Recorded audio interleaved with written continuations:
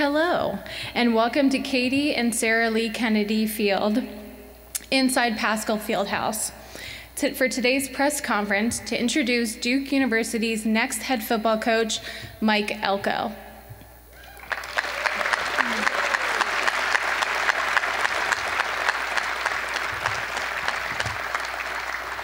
On behalf of Duke Athletics, thanks for attending and for following the mask mandate while indoors on Duke's campus.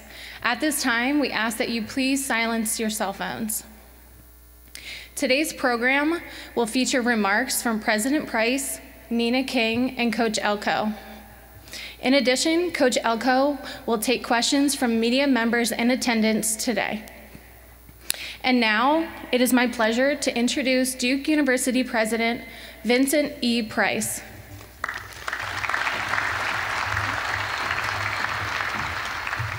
Thank you, Kat, and good morning, everyone. I am thrilled to be here today with Nina and our colleagues from across the university to welcome Mike Elko to Duke.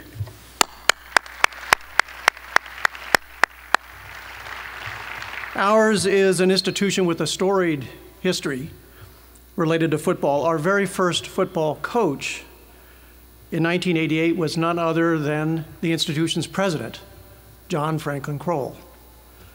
And with that in mind, Mike, I promise not to be as involved as President Kroll. A century ago, in 1920, football was returning to our campus after a 25-year hiatus. So today we are entering the second century of Duke football. And Mike Elko is exactly the coach to lead us to an extraordinary future. Mike is no stranger to ACC football, having coached at Wake Forest before heading to Notre Dame and then to Texas A&M. And I'm proud to report that he and I both spent time at Penn, his alma mater, which he helped lead to an Ivy League championship crown in 1998. And I know he will bring similar success here to Duke. Mike will bring with him an extraordinary knowledge of the game. He was a league-leading quarterback in high school, but was moved to defense in college, where his coach said you could tell from day one that he had an unusually deep understanding, not just of his own safety position, but of what everybody else on the field did. He brings with him a record of coaching success, producing some of the nation's top-ranked defenses on a number of campuses. He brings with him a keen understanding of how athletics can support the identity and campus life of a complex research institution. And perhaps most importantly, he brings with him an unwavering commitment to the academic and the personal success of his student athletes. These are values that are vitally important to Duke Athletics, and we feel very confident that our football program is in excellent hands with Mike. Mike, as you will soon learn, Duke is Bowl City proud. And today, we are so very proud to welcome you and Michelle, Michael, Andrew, and Caitlin to the Duke and Durham families. Congratulations.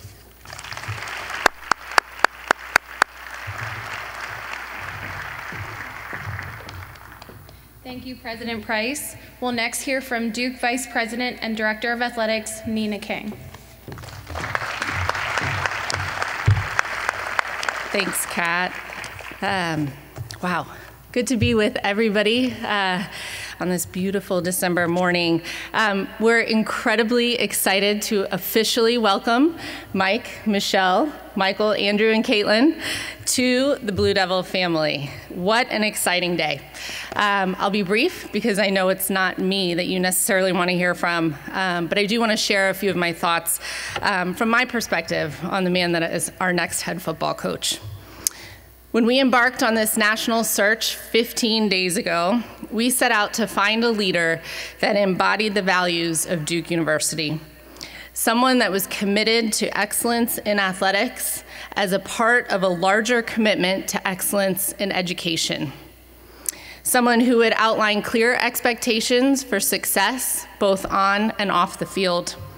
And someone who would be a teacher and mentor to the young men that he would be charged with developing during their time as Duke students and preparing them for life after Duke. Ladies and gentlemen, that is Mike Elko.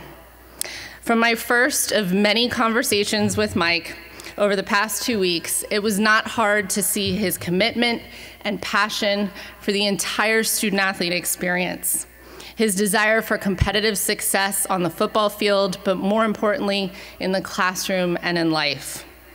Mike shared with me his deeply personal story that has made him into the man he is today, a family man that values education, and he is an incredibly authentic and grounded leader. He has a remarkable football mind, and he's shared his talents with some incredibly successful football programs throughout his career. I talked to a lot of people around the country about Mike, and to a T, everyone enthusiastically talked about his intelligence and football acumen, as well as his ability to relate to student athletes and prospects. When we asked our current student athletes what they wanted to see in their next head coach, they told us that they wanted an innovative coach with energy and enthusiasm who was a proven winner and knew how to develop players. Well, I can say, gentlemen, without a doubt, Mike Elko is every single one of those things and more. We got our guy, and I could not be more thrilled. Before I turn it over to Coach Elko, a few people that I'd like to thank. First and foremost, thank you, President Price, for your trust in me and your unwavering support through this process. You've been an unbelievable partner throughout my short tenure as Vice President and Director of Athletics, and I am once again deeply grateful for our partnership as we continue to move Duke Athletics forward. To the Board of Trustees under the leadership of Lorraine Sperling, as well as our university administration, thank you for your passionate support, understanding, and assistance as we undertook this endeavor to bring our next football coach to Duke. To my colleague, Art Chase, Senior Associate Athletic Director and Football Administrator, who was with me every step of the way along this search. It's a wonder we didn't get too sick of each other over the past couple of weeks as this process took countless hours, long days, long nights, traveling around the country. But there's no one I'd rather eat peanut M&Ms with for dinner. While strategizing over spreadsheets and pages of information, thank you for being a great colleague and friend every day, but most importantly throughout this process. When we embarked on this national search to bring the very best to Duke, we partnered with Daniel Parker from Parker Executive Search, and a huge thank you to Daniel and his team for their assistance and wise counsel during what was a very strategic and thorough process from day one. And Daniel provided the peanut M&Ms for dinner. I'd also like to thank Coach Trooper Taylor for serving as our interim head coach during a time filled with anxiety and unease for our student athletes, staff, and recruits. Trooper did a fantastic job keeping everyone together, patient, and focused until we arrived at an announcement. I'm most appreciative for his steadfast and positive demeanor throughout the past 2 weeks. And most importantly, a massive thank you to all of the football student athletes who played a critically important role during this process. Your voice matters, and we are deeply appreciative for your input and your feedback. You are Duke football, and this hire is for you. I'm excited for all of you as we enter into the next chapter with Coach Elko. There are so many others within the university and within athletics who played such a large part in this hire, this announcement, this event today. Thank you all. It most certainly takes a village. So with that, that is enough from me. I'd like to turn it to the man of the hour. Ladies and gentlemen, please join me in welcoming the next head coach of Duke football, Coach Mike Elko.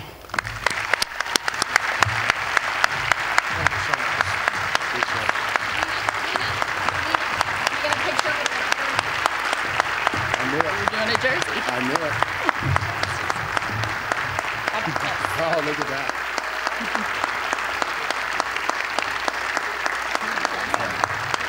We have the same. We good? Okay, great. Thank you. Wow, thank you.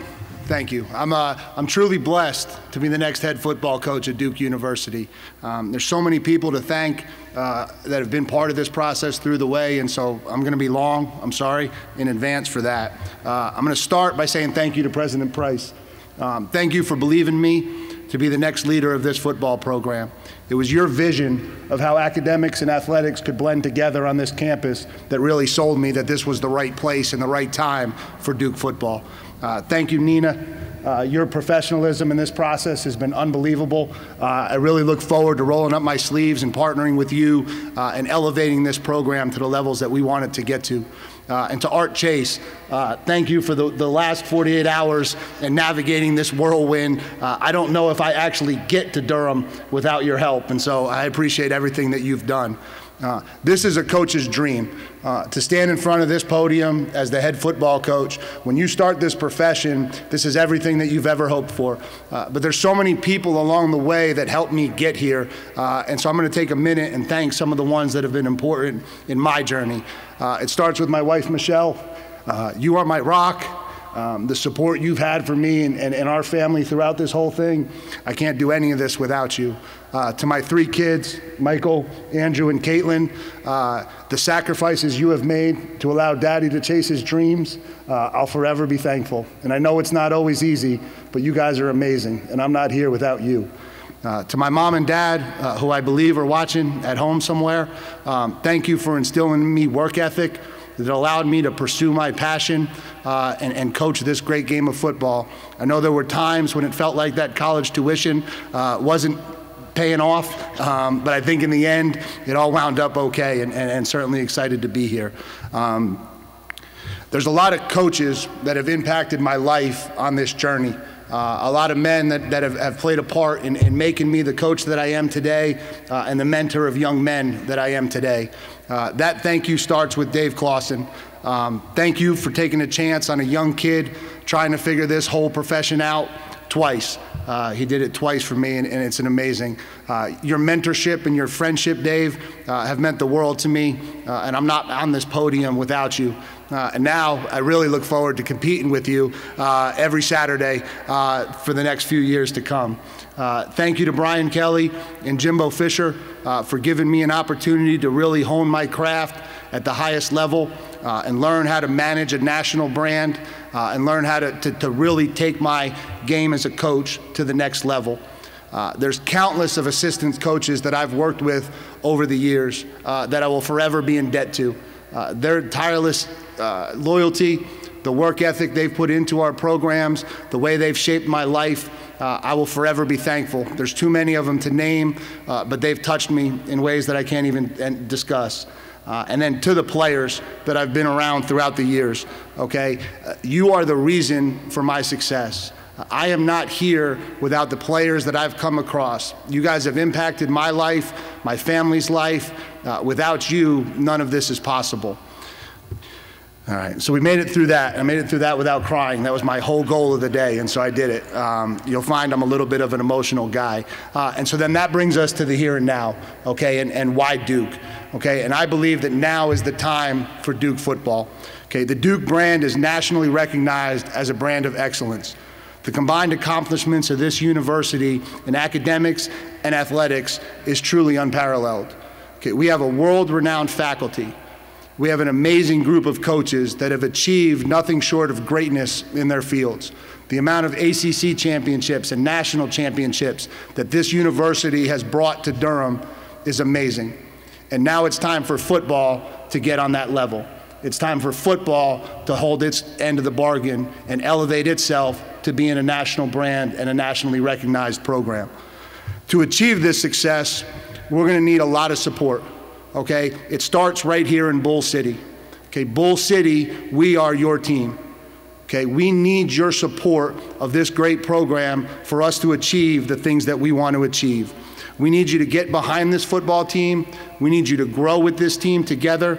Okay, we need you to help fill this stadium on Saturdays in the fall. And we need to create the best on-field atmosphere in the ACC every Saturday that we play a game. To the student body, okay, I have been amazed at what you can do from a school spirit standpoint from afar for a long time. What you do in Cameron Indoor as the Cameron Crazies is amazing. We need that same energy and passion on Saturdays in the fall at Brooks Field at Wallace Wade Stadium. We need you to bring that same energy to our stadium. There's nothing better for a young football player to run out of the tunnel in front of a rowdy student section and a packed house and get ready to play the game that they love to play. To the ex-players, okay, you have open access to this program. Whatever era you played in, whenever you graduated, this will always be your home and your program. Whatever we can do to bring you back into the fold, however we can make you a part of this thing, please let us know and we want to do it. You have open access to everything that we're about. And to the Duke alumni across the nation, we need your help selling the brand, okay? We need you to sell excellence at Duke everywhere you go. And not just in this university, but in this football program.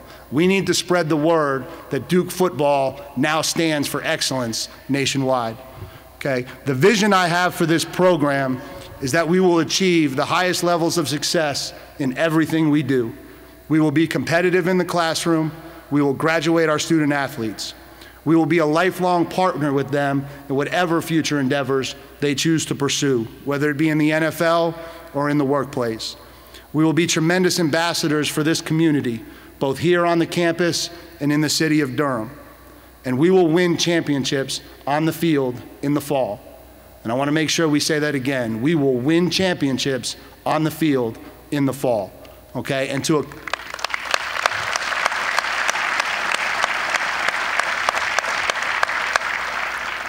accomplish that, we're going to have to learn to embrace the grind.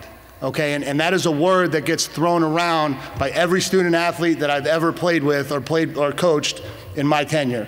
And so we're going to define it very simply, and we're going to turn it into an acronym. We will develop grit, the mental and physical toughness that will allow us to persevere through difficult times and to collectively allow us to overachieve as a group. We will develop relentless effort. We will understand that it is a privilege to represent this great university and this great institution on the football field. And we will exhaust ourselves in our pursuit of excellence in our craft.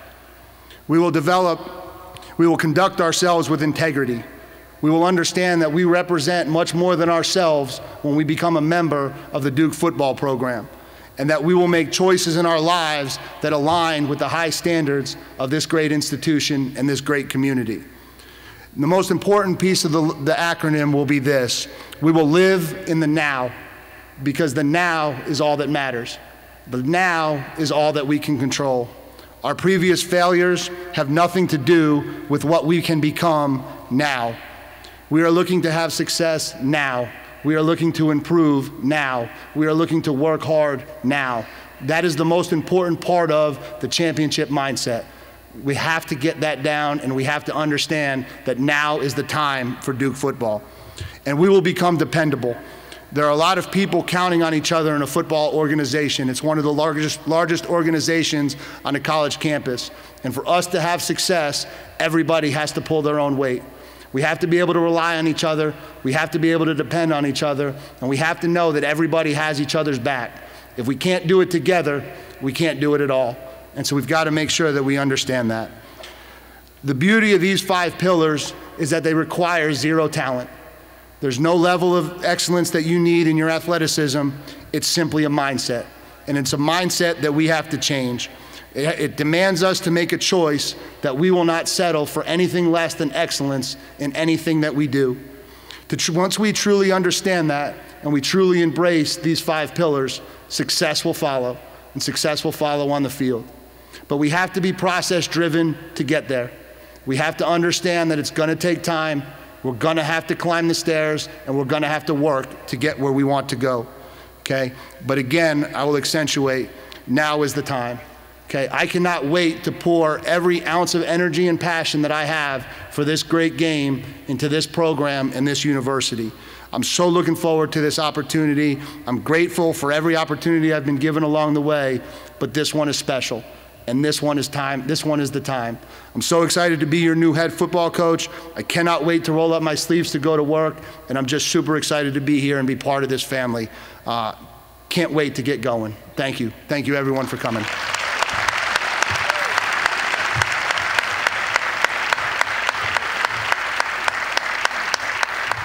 Coach Elko, thank you.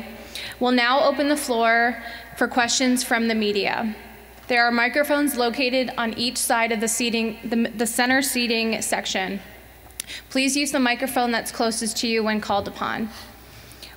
When you come up to the microphone, please remove your mask, identify yourself and your organization. Steve Wiseman, Aaron Beard, we'll start with you.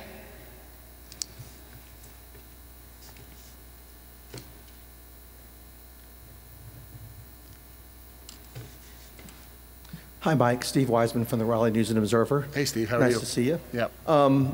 You mentioned support in your opening statement, and the last two schools you've been at have supported their football programs at a higher level than what Duke has been able to do.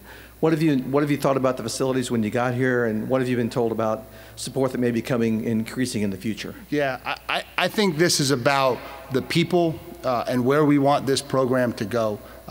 Facilities are buildings, right? People are what make a football program.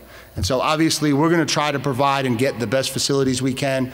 Nina's going to handle that with her team. But this is really going to be about building a brand, building a football program, and interlocking that program into Bull City. And if we can do that, support will come, success will come, and when that happens, facilities will come. Thank you. Hey, Mike. Aaron Beard with the Associated Press. Hey, I was curious about your time at Wake Forest. That's there's a familiar challenges, I guess, to a place like this where it's a developmental program.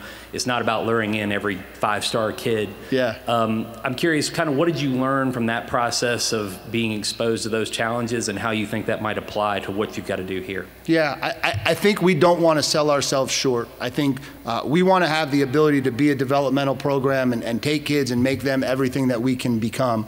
But I also think we have a very strong national brand. And I think we want to go beat down doors and knock down doors across this country to find elite level athletes who want elite level academics. And they're out there and they exist. And so we'll find a balance between increasing our recruiting efforts and maybe bringing in some kids that can help right away with bringing in kids that are more developmental. And I think the difference between the two programs, honestly, is we have a national brand. And we can go a lot of places across this country and sell what Duke football stands for. Just to follow up, you've been in a lot of different schools, different types of schools. Yeah. Does it feel that much different in how you apply what you want to do in terms of here versus A&M or whatever? You know, different schools, different audiences, but do you just kind of apply what you believe in and you can make it work any place? Yeah, I think every program is a puzzle. And we've got to find the solution to make it as great as we can be. I've been fortunate to be at a lot of different institutions in a lot of different regions in this country with a lot of different traditions, history, and resources. And all of those experiences, I think, have shaped me to come here to learn about this puzzle and to figure out how to get this program on the top of the ACC. Max Rego and Connor O'Neill.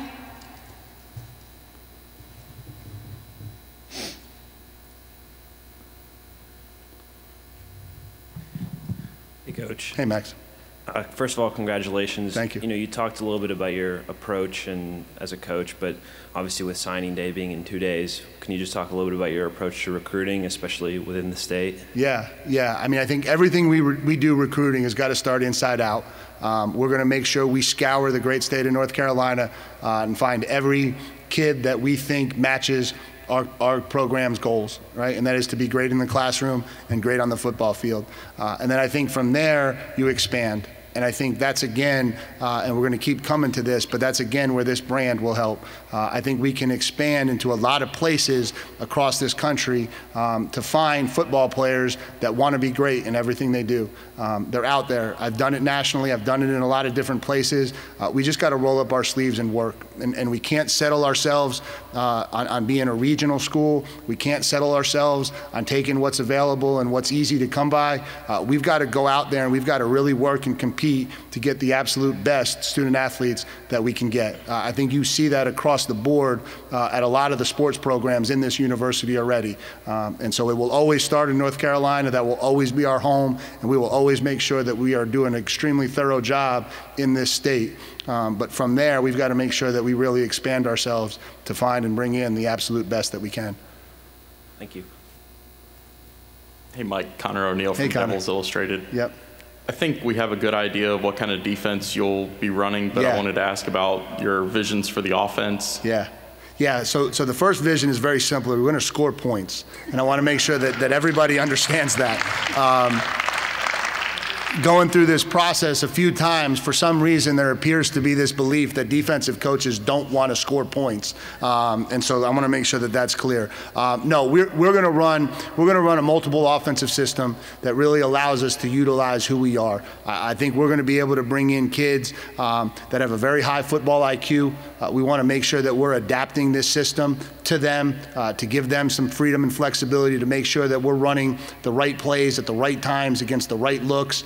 Maybe create a little bit more of a pro-style mentality in that regard and how we go about it. And then we want to be able to utilize our personnel. I think that's the biggest thing. Everyone wants to think about offensive philosophy and what that looks like in terms of style of offense. I think our offensive philosophy is going to be very simple. We want to get the hands in our best playmakers as much as we possibly can. And we want to allow them to be successful and make plays. And so there'll be years where we're more talented at running back and we have to become more of a run team. There's going to be years where we're talented at quarterback and we've got a great tight end and we're going to look like a team that features the tight end. And then if we've got great outside wide receivers, we're going to look like a spread team that throws the ball all over the place. I think we've got to find our personnel, take our personnel, and utilize it to the best of our ability.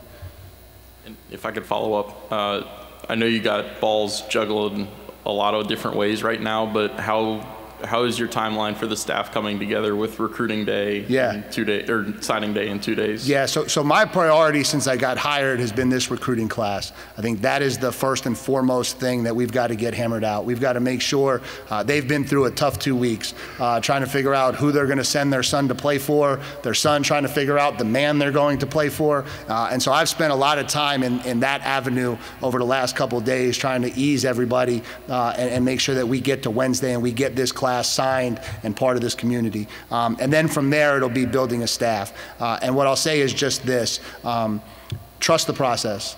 It will not go as fast as anyone wants it to go. It never does. We're going to be extremely thorough in how we go about this process. There will be guys playing in bowl games, guys with obligations to do other things, but this thing will come together, and at the end of the day, we will have the absolute best staff in the ACC. Thank you. Yep. Next, we'll have Jim Sumner and Bill Brown.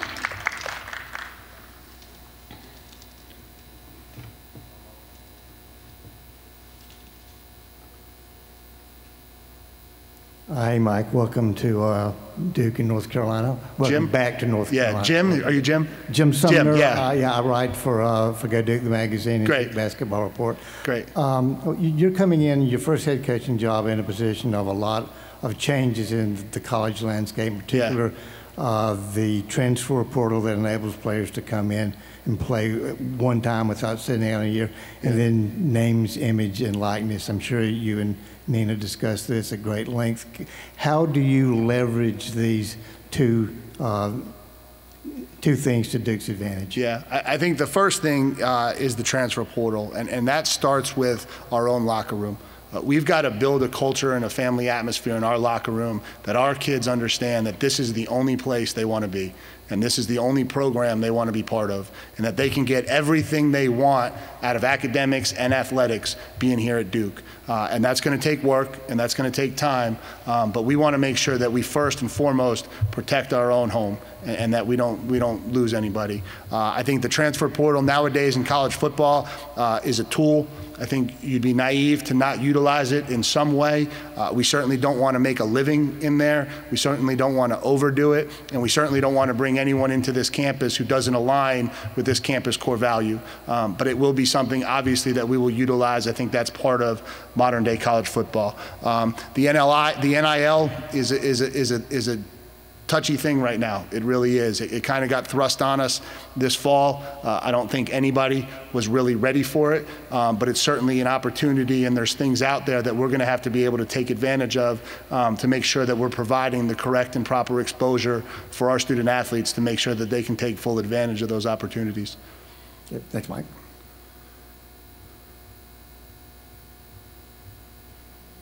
Hello, Coach. Hi. I'm Bill Brown. I'm with the Devil Den 24/7 Sports. Hey, Bill. And as a former player, I'd like to tell you that I was ready to jump right up there on your opening speech. Excellent. Excellent. Come on in, Bill. We could use you. I don't think at my age it would quite work so well. Mine neither. But anyway, exploring all this and your Wake Forest background. Yeah. One of the quotes that comes out of the Wake Forest experience is from, I believe it was Jim Grove, that you want to get old and stay old. Are you going to be looking at that philosophy as well here at Duke, or something different? Yeah, again, I think there's a balance, and not to disrespect anybody, because I'm certainly not trying to start this thing off that way, but I think we'll pull more off of my Notre Dame experience than we will the other one, because I just think Duke means something. Anywhere you go across this country, Duke means something, and it means an awful lot in terms of excellence. And so I just think there's a lot more opportunity for us to go out there and find a balance and not necessarily fall into this lull of we have to be developmental. Now, do we have to develop our student athletes? Absolutely. Do we have to make sure that they're getting better every year? Absolutely. But I do not want to limit ourselves to say we can only go out and recruit developmental players. I don't think that would be fair to what Duke stands for. Very good. But then to follow up with what you've said, your reference to the Notre Dame experience, can you paint that picture for us? Yeah, the picture is very simple. I can get on the phone with any kid across this country, and I can talk to him, and I can say, what does Duke mean to you? And in about 30 seconds, I'll figure out whether he's the right fit for us. And if he's the right fit for us, we can recruit him against any school in the country, because there's no school in the country that matches our balance of academics and athletics. There's none. There's none that gives them the opportunity to compete in the ACC. There's none that gives them the quality of academic education that we have in the classroom. And so as long as Duke resonates, and as long as the concept of what Duke can provide for a young man resonates with that kid and that family, we can recruit against anybody. Okay, thank you very much. Next, we'll have Casey Hintz and Luke DeCock.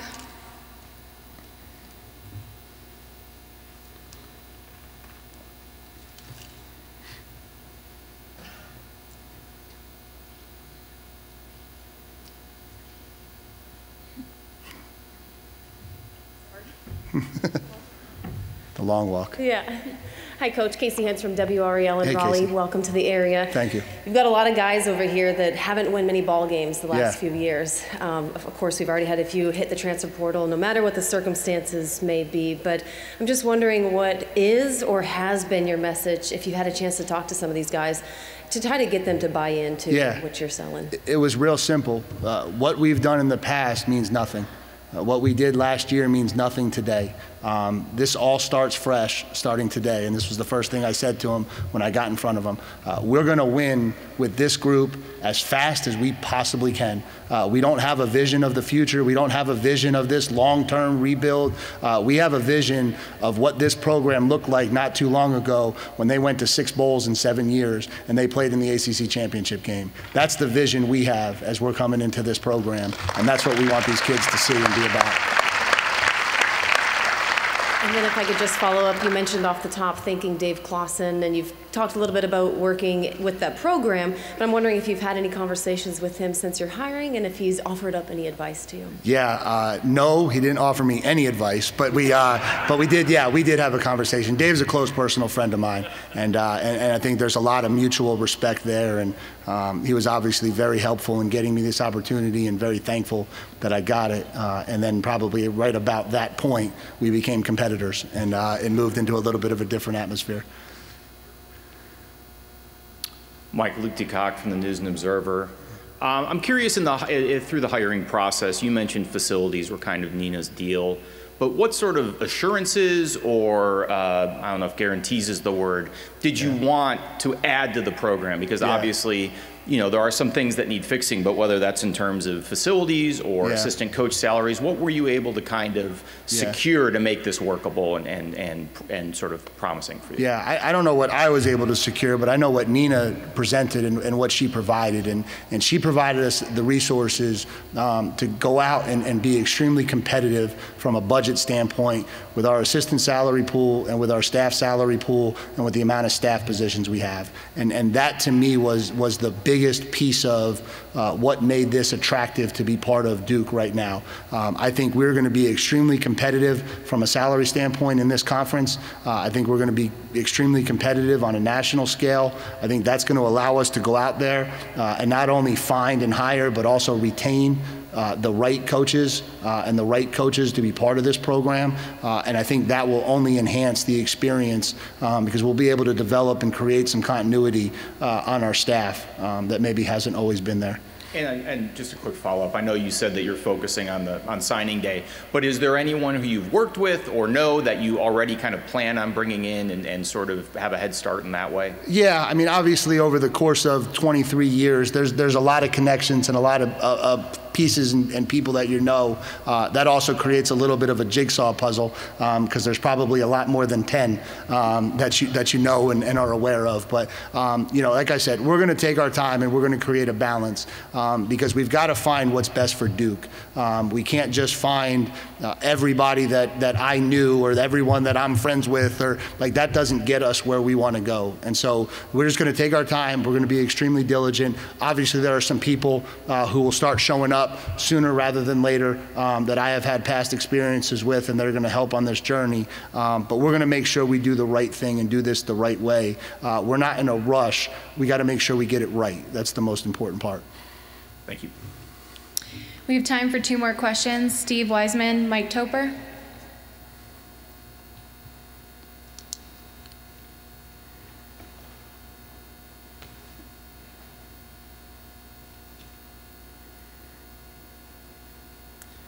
Hey, Mike, I think, 15 years ago, the idea of somebody saying Duke can win championships in football would have been frankly kind of laughed at given what had happened. And this program's changed over time. You mentioned the Coastal Division Championship that was won here 8 years ago.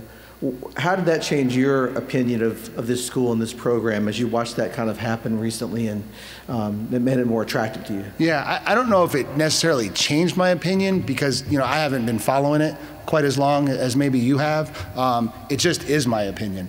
So when I came into the ACC, I did a lot of research going into that season, and I was watching a Duke team that came off of an ACC championship appearance. I came here in 2014 and played a Duke team that was extremely talented, extremely physical, and beat us all over the field. So my experience of Duke is just that. It's a team that's competing for bowl games. It's a team that's competing to be at the top of our division, and it's a team that's doing things at a really high level on the football field. And so obviously I'm aware, I'm not naive to what Duke football may have been in the past, but this indoor wasn't there. There was a track around the football field. We didn't have that great tower.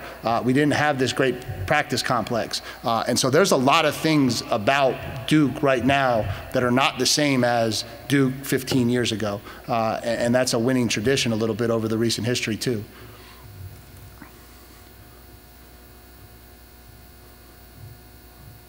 Good morning, Coach. Mike Toper with Spectrum News in Raleigh. Welcome morning, Mike. to the Triangle. Thank you. You mentioned about the game day experience, and it's been a little bit since Wallace Wade Stadium's been rocking. I was wondering if you had maybe a plan or an idea as to how to try to draw fans back into Wallace Wade and to get them to come to Duke football games. Yeah, I just think we have to make ourselves available, and I think we have to make people understand that they can control where this program goes sometimes as much as we can. And you've got to get in on the ground floor, and we've got to do this together. We can't become a great football program without fan support. We can't become everything that we're capable of being as a program without people coming out and supporting our team. And it's just going to be about spreading that message and just imploring people that now is the time to jump on board, to come be part of this program. We'll make you proud, I promise. We'll get this thing where you guys want it to go, to where that experience when you do show up on Saturdays is everything you hoped it would be, and it's a lot of fun being out there. That concludes today's special event. Thank you so much for coming, and please drive home safely. All right, thank you.